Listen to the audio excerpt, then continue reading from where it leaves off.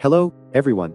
Today, I will talk about Minamoto no Yoshitsune, one of the most famous samurais in Japanese history, and the legends and anecdotes about his swordsmanship. Minamoto no Yoshitsune first demonstrated his bravery during the Heiji Rebellion. He was only 16 years old, and is said to have taken 3 enemy heads. In the Battle of Dan-no-ura, Yoshitsune used a clever tactic to annihilate the Taira clan. His unique tactics and swordsmanship influenced many warriors. Another famous anecdote is the encounter with Benkei. Benkei was initially an enemy of Yoshitsune, but he was impressed by Yoshitsune's swordsmanship and character, and became his retainer. Yoshitsune was pursued by his brother, Yoritomo, and sought the protection of the Fujiwara clan in Oshu, but was eventually betrayed and committed suicide. Minamoto no Yoshitsune left many legends and anecdotes throughout his life. His swordsmanship and unique tactics still influence many people today.